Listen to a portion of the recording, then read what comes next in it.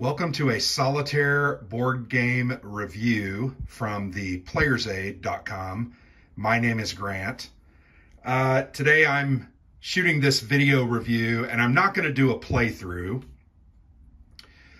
only because the year is winding down. 2023 is over. I've got so many 2024 games that I want to get tabled.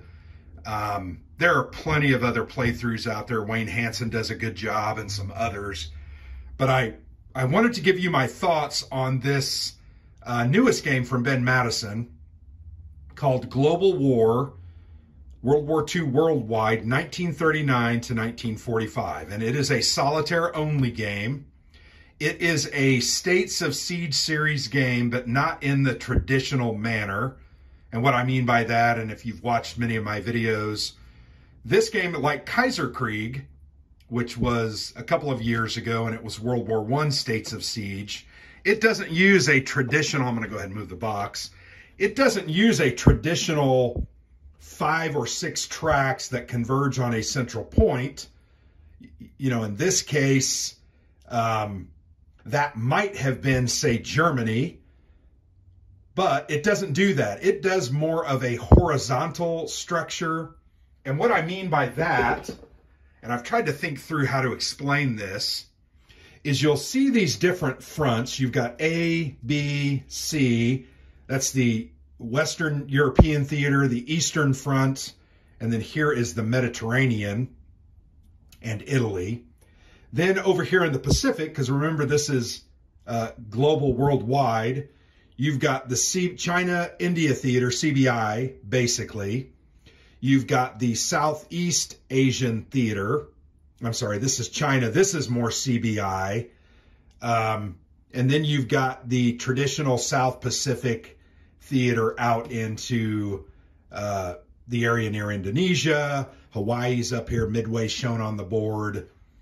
And what happens is, and you'll notice, and this game is on, I think I'm on turn 4. Yeah, turn 4, and this is my 4th play of the game, I think. And I decided that I had learned enough lessons and had formulated my thoughts that I wanted to share those with you. But rather than the converging tracks, what it has is these various fronts. And these units, you'll notice in these Japanese theaters out in the Pacific, they are building up, and they've got several units. Now, over here, I'm going to move my camera really quickly, and I will move it back. I don't like to do this normally. This is what is called the counter tray, and it is literally a piece of paper that identifies where all the different counters go, the different units, the different event chits, your strategy tokens, which you have to acquire these to ultimately defeat these various fronts and shut them down. Similar to other States of Siege series games, you can knock a theater out of the war. But up at the top, as I'm explaining this horizontal structure, you'll notice that, and I'm going to move these units down a little bit so that you can better see that. You can see the numbers here, the letters printed, A, B, C, D, E, and F. Those coincide with these fronts. And these units are going to come onto the board when you draw one of these chits, and the game is chit pull. It doesn't use cards. That is one of the innovations that I've really enjoyed from Ben Madison. Several of his games now uses this chit pull mechanic. But when you pull those chit pull mechanics, and for instance here on the bottom left, that says 3 attacks on the A front. So you're going to go over here on the A front, and they're going to do 3, the Axis powers are going to do 3 attacks against the Western European theater or France. And what's going to happen is if you don't have defending units there, you're simply going to move these units into, sorry, I've got them kind of all mixed up. I didn't put them back right. But you're going to move these units into this theater for each attack, unless you've got defending units, and in this instance you do not. But you're going to move those over onto the board. You can see that. And then I'm going to come back to the main board because you've seen where I've put a couple of those German units. Anytime that there are more units than the allowed limit there, they're going to do what's called a blitz. So once all of these available units, not the atomic bomb symbol there, but here on that Western theater, there are a total of 5 units. And once those 5th one get out there and there's another attack, you're going to place a blitz marker, and then basically the next attack is going to demoralize one of your various cities. And I'm gonna go ahead and show you. This is a city, and you start with, I think, 13, 2, 4, 6, 8, 9, 10, 11. You start with 11, and some of these are Soviet ones, which can only be demoralized later in the game. But you're gonna, if they attack and have extra attacks, you're going to have to choose and move a city over to the low morale area. So ultimately, if you ever get all of those over, or if you're ever asked to do basically a morale check, you're going to have to roll 2d6, and if you roll under the amount of those cities that you've got in there, you're gonna automatically lose the game. That's one of the ways that you can lose the game. So allowing these fronts to build up with 5 and 6 units then are going to lead to a blitz attack, lowering morale of your cities, and you're going to have to fight like hell to get these units off the board back into that reserve box so that you can withstand future attacks. Because if you don't do that, you're literally just going to get obliterated. So that's how the horizontal states of siege kind of makeup is very different. Remember the tracks on the other SOS series games, you're going to move a unit down as it moves. If it ever gets into the center, you're going to be defeated. So in this game, it's different. I like it. It's unique. It's interesting. He did this in Kaiserkrieg. Now he's forwarded it on into Global War. I can't wait to see what he's going to do next with this system, what game he's going to tackle. But that's what the basic game is, States of Siege series. You're going to go through a total of 27 turns. So this is a very, very long game. And there are 27 chits that are in this cup. Actually, there's not 27. There's a few less than that because these 3 green chits up here at the top, these are your starting. You randomize these and you start with them by laying them out like that. And those are going to be your first 3 scripted turns. Then ultimately, you also have these that are out of the cup. The Barbarossa chit, you can see it right there. It's like a news headline. And Pearl Harbor. Those are going to happen in basically 1941. So in turn 4 and 5, those are going to go off. And you are going to be plunged into having to fight all of these fronts simultaneously. So somewhat the game is scripted for the first 5 turns, 5 or 6 turns. But then you're going to start pulling chits out and doing what they say throughout the rest of the game, and it opens up a little bit. And I wanted to point out the scripted nature of the first few turns because it's important to understand that first few turns is pretty much going to be the same almost every game. Your differences might be, oh, you make more rolls than you thought you would make, or you get better income than you thought you would get, or you're able to take out a U-boat from one of the events that you roll. Those things are going to be different. There's always variability in this system, but those first few turns are going to be scripted. I don't think that's a bad thing. I think upon my first play, it didn't bother me, but then the second play I started to think, okay, this same thing's going to happen over and over again. But then once again, you get through the first 4 or 5 chits, and then all of a sudden you have 23 or 24 left to kind of finish the game out. And those are wildly different. Why? Because you're drawing out these chits randomly from this cup and doing what they say. So real quickly, I want to go over the turn chits and what they mean. I'll use a couple of these green starting ones because they're really, really bad. They replicate the first days of World War II in 1939 when Germany blitzed into Poland and they blitzed into France in 1940 and they knocked those countries out of the war. and began building up. Then they became friends with Italy. Italy starts as a neutral power. Then they get Italy into the game. So you have to fight these three powers, these three fronts here. And then all of a sudden Japan will come in the game and it's a free-for-all. And if you're not ready and you don't do well, you're going to struggle very quickly. But real quick, let's look at a couple of these chits. And I brought one from later in the game. And they are numbered. You'll see there's a 15. This is a number 2. This is a number 1. And I drew those 1, 2, and 3. I literally randomized them and drew them in order, which was kind of funny. But a couple of symbols that are on here.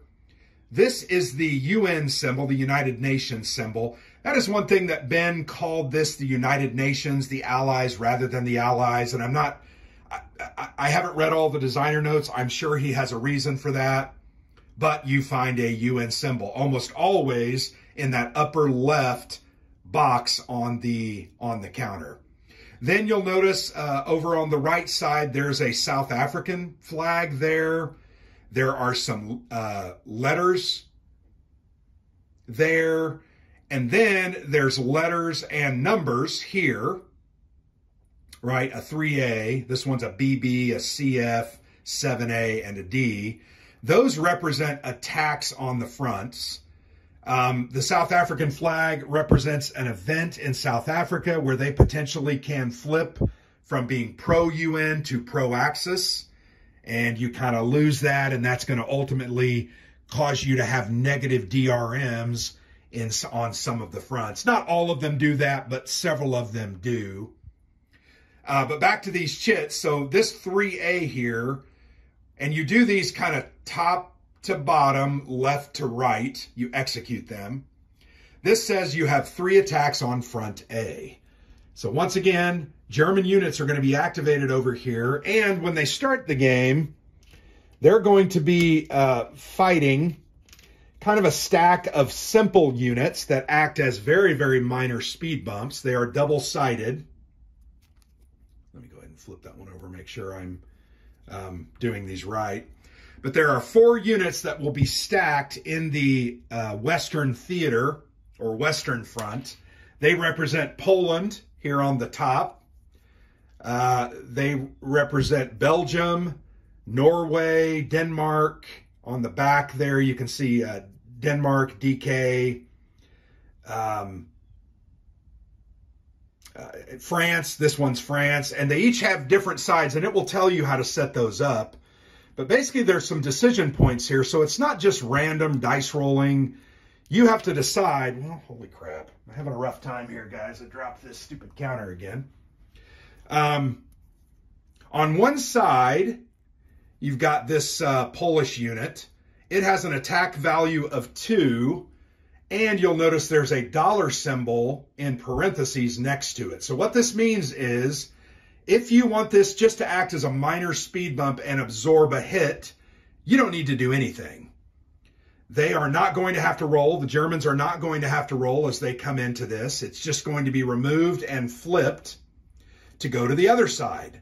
And then you can do the same thing here. You can say, I'm not going to spend $1 to help them. I'm just going to allow them to be defeated. So why would you do that? Why might you decide that you're going to spend $1? Well, you might spend $1 because the Germans then have to roll, and they have to roll greater than the combat value shown on their chit. So if I paid $1, the Germans are now going to have to roll, and they rolled a 6, so it wouldn't have mattered.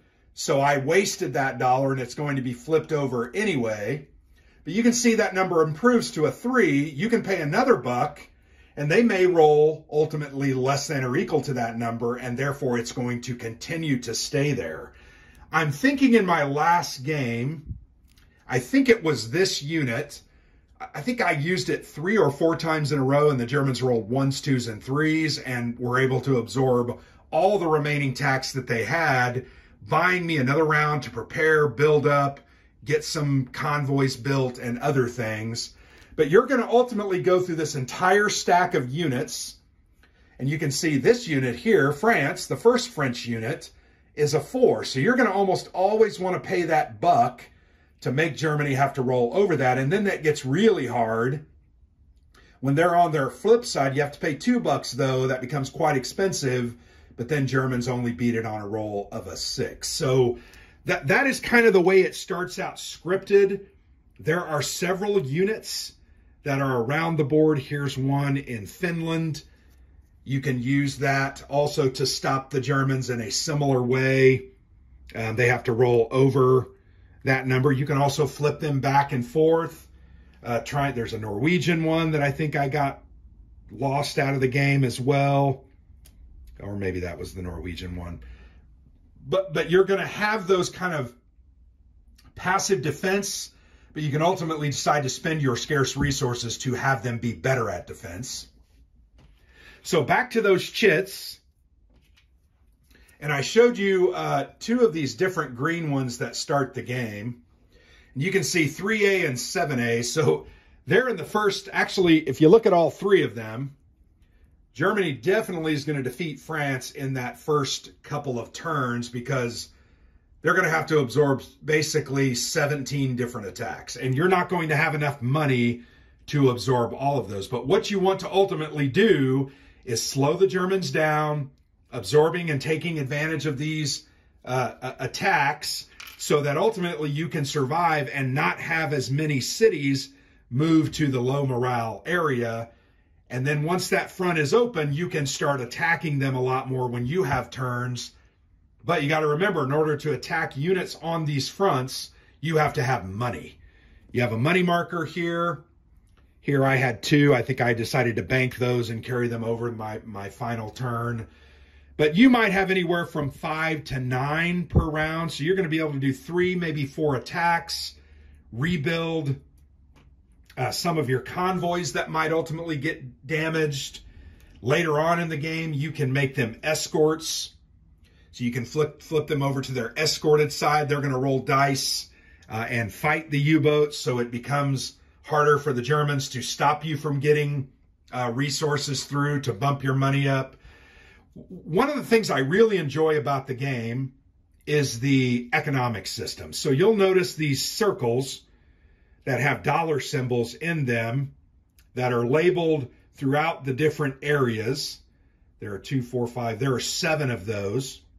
And when you have your convoys, and here in this example, I've got 4 convoys, and I know that there's 1 U-boat that ultimately is going to be put out because I killed a U-boat last turn, and I think I killed a U-boat the turn before because of rolls on the event charts.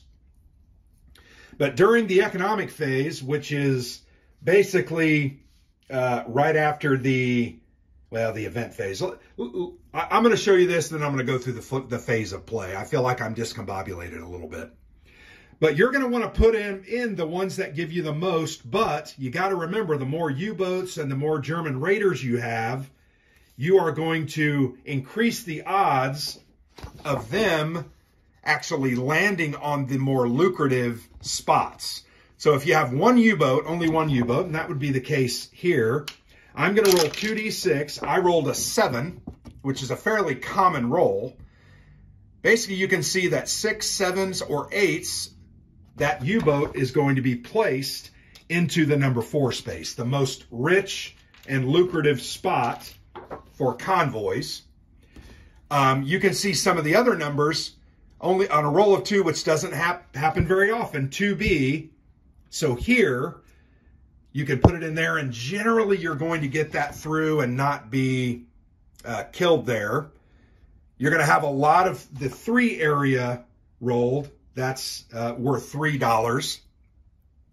So ultimately, when you have 1 U-boat, you're probably, sorry, that's a U-boat. Should have been a U-boat.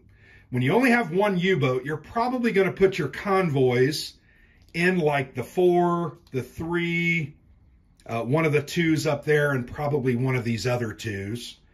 And then you're going to roll that die, and remember I rolled the 4. So what's going to happen potentially there is that convoy might be destroyed. There's a roll for that. It's going to then be put into the East Coast convoy box, or actually this one's Norwegian, so you put it back up here in Norway. And then you have to spend $2 to rebuild that. So that's a cost sink, but it's a risk reward, right? You're trying to decide, okay, to get the most money, here's what I want to do. You can also play it safe, knowing that most of the rolls are going to be 4. I can go ahead and say, I'm going to just put it in a 1. And then ultimately you're going to get 2 plus 3 is 5, plus 1 is 6, plus 2 is 8. An 8 haul is pretty damn good. You're going to be able to do a lot of things with 8. Now, obviously, it would have been much better if you could have got the 4 as well, but that's not necessarily going to happen all the time. Now, what I want to point out is that the more U-boats that you have on the board, the harder that is going to be, because they're going to end up ultimately being put into 2 spaces, right? So if you roll the 5, they're going to go into space 4 and 3. Once again, the 2 most lucrative spots. If you have 3, you'll notice there's a different way that that's shown. And then if they are in a bracketed number, that's going to create a wolf pack, which will ultimately sink the convoy. That's what I meant by the roll. You're going to roll that, and if you get that bracket, you're going to lose that convoy. So there are options. You got to think it through. You got to be ready and willing to push it, but also kind of use your head and make sure you get the most money that you possibly can. That is one phase of the game that I really, truly enjoy. I think it's very well done. It's interesting and unique. I also really enjoy the chip pull mechanic in this because it does create a lot of variability. Yes, the first 4 or 5 turns are very scripted, but remember, after that, you're going to be drawing chits, and you're drawing chits from 22 to 24 out of this cup, and you're going to get a different result all the time. Back to the chits. There also are some special events. This one means that, I can't remember what that one means. I think it means Turkey joins the war. I'm not going to look it up. It doesn't really matter. But there are lots of events like that can happen. You're going to roll dice sometimes. Those are going to be a random front that can be attacked, so that's really bad. You'll notice some of these, like A and B gets attacked, C and F gets attacked, and D gets attacked twice. So that's kind of what's going to happen over the course of the war. Your attack intensity from the axis on the fronts are going to be high the first 4 or 5 turns, and then they're going to start to get much lessened, where you can deal with them a little more easily. And that's a very important part of that game. So that's another thing I like, the economic system. I really enjoy the chit pull, the economic system. I also enjoy the historical elements to this. I think the designers are Ben Madison and Wes Ernie. They really integrated, very similar to what they did or what Ben did in Kaiserkrieg. They integrated a lot of historical elements where you're going to roll on this random table of events. So you'll notice here's the sequence of play. And this game is fairly easy to play, but it takes a while. You're going to have to get things down. It's not something that's going to readily jump off the table to you. You're going to have to read through these and then refer to the rule book. And the rule book is 20 pages, and it is pretty small text, right? It's pretty chock full. One thing I do like is he puts important stuff in blue and red. Blue is typically an example of something. Red is something that you really want to remember. Like that's anti-submarine warfare attacks after the Enigma comes out. But you can follow, the great thing about it is you can follow this play aid for the different phases. It even tells you what part of the rule book you're going to have to refer to for those points in the game. And I really like that. I like the way it's laid out. But you can see it's very involved. There's a chit draw phase. That's where you pull the chits. Turn start, you're going to place the chit, do the events on it. You're going to do the attacks. Then you're going to go to this random event. You're going to roll 2d6. I'm sorry, it's 1d6. What am I? Plus the turn number. So if you're on turn number 1, you're going to roll a d6. I rolled a 3 plus 1. I'm going to go to event 4, Finland. So you follow that in the rule book. It tells you what happens. Finland's going to revolt and turn against you and things like that. That happens all the way down. There's a whole bunch of different things.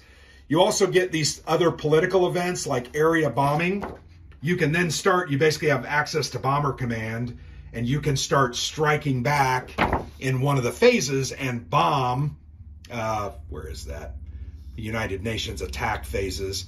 But you can do bombing. You can ultimately drop the A-bombs once you have achieved air superiority and develop the A-bomb. But you're going to follow this through, go through the Axis powers, you do your economic phase, then your attack phase, turning the tide phase. That's when you obtain these pink strategy tiles. And then you're going to be able to try to close these fronts. This one's the B front, sorry. You can then close that B front, and you don't have to worry about that. When a front is closed and that number is drawn on a chit, you just ignore it. So getting those closed is very important, but it's also very, very challenging. And I have found it kind of follows the trend of the historical war. You're going to get sometimes the Med Front first, followed by East Front, and then you're going to close out the Western Front, and then you're going to have to take care of Japan. And that's just ultimately the way that it seems to flow.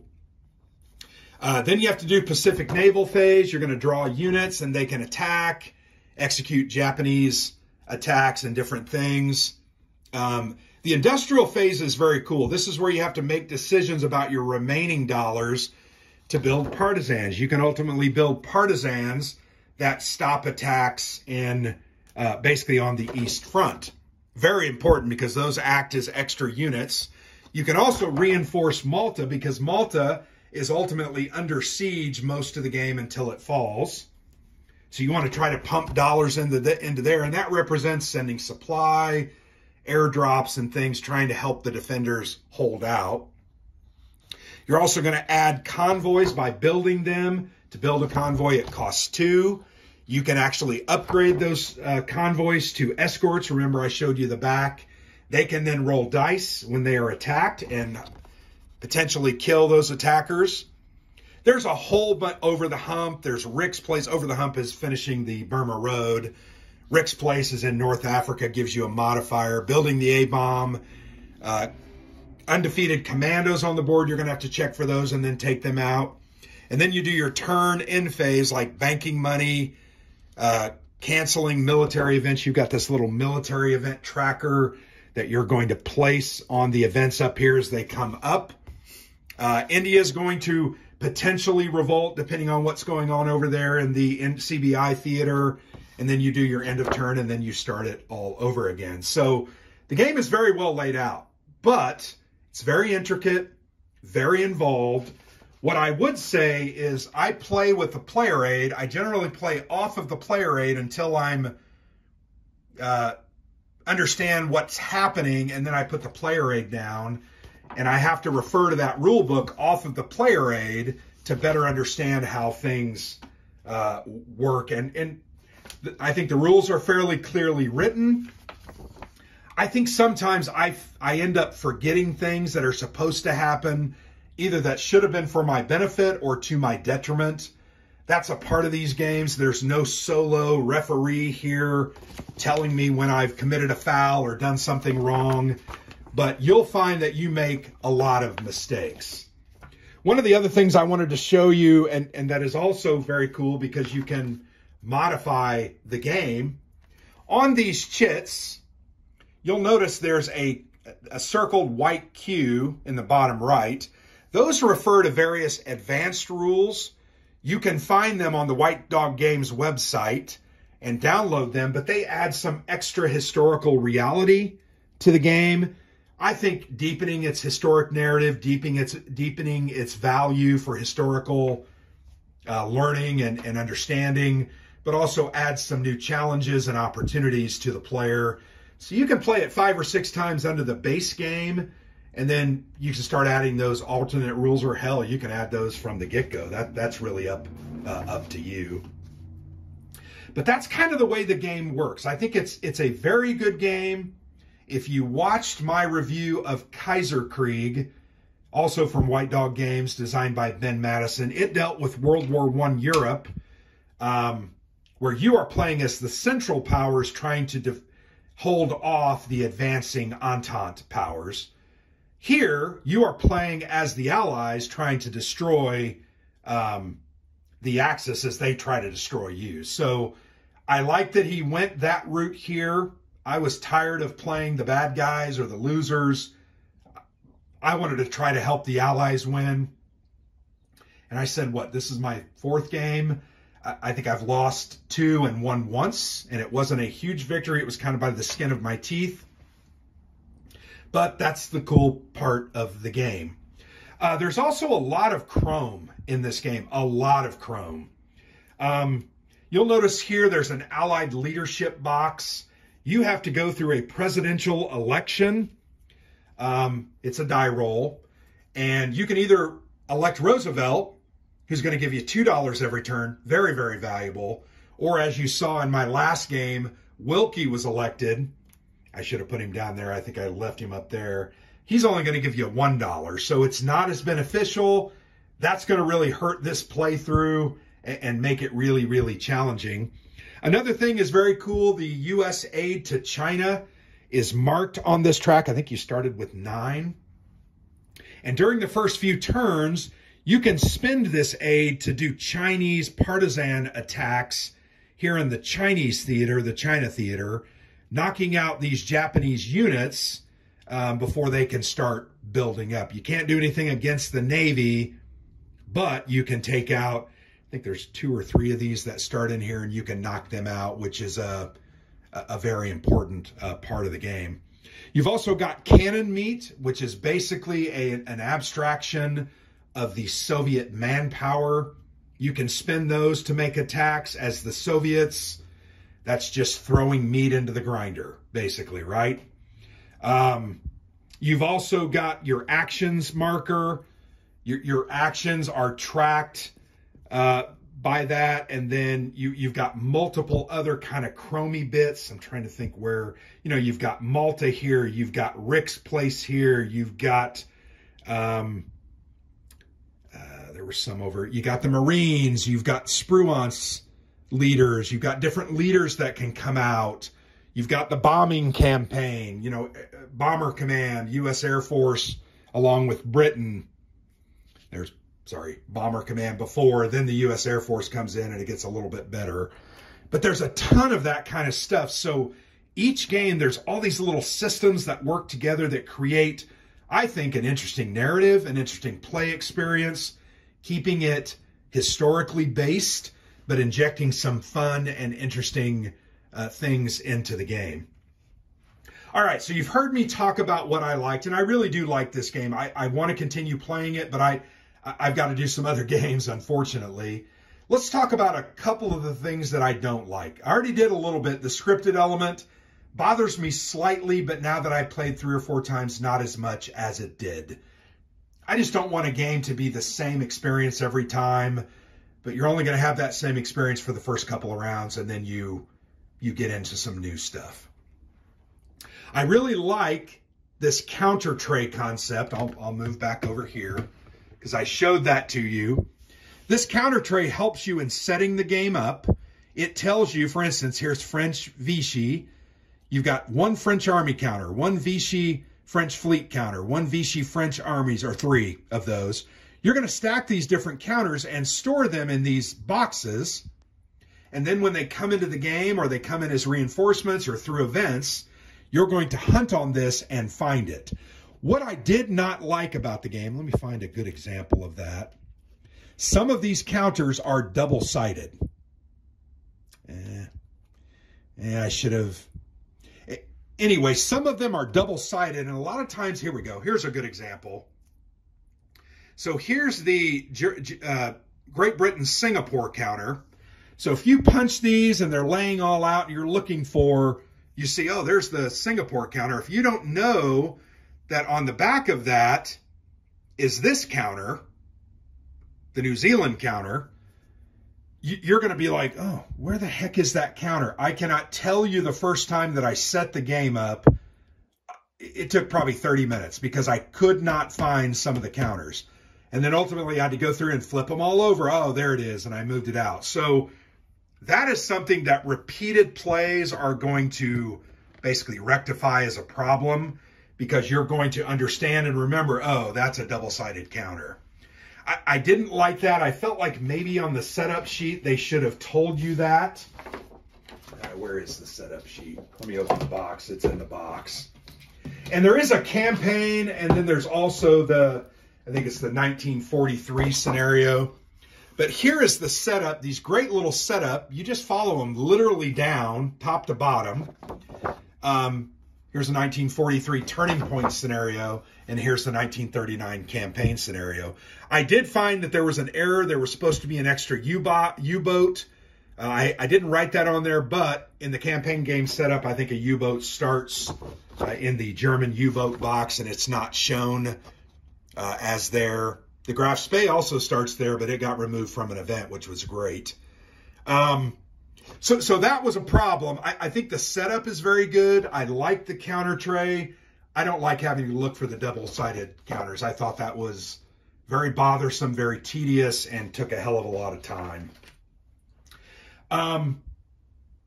Production value, if you know White Dog Games, this is about a $45 game. It comes with a paper board, but nice printing, nice colors. It generally wears very well. I put a plexi over top of mine when I'm not recording because then it's going to protect it and it kind of flattens it out. But the production's pretty good. Is it great? Probably not great. I'll show you an example here. This counter, you know, probably not totally centered, probably needed to be. Here on the left side of this USA to China counter, you can see a little bit of bleed over from the counter that was next to it. I think that's fairly standard, and I wish they could solve that. I'm not sure how they do. I'm not a printer, don't understand it. But those are kind of my quibbles, and I call them quibbles because they do not make this a bad game at all. The scripted thing is a good thing once you understand it and you know it's going to change. Counter tray is fantastic to help you organize and set up.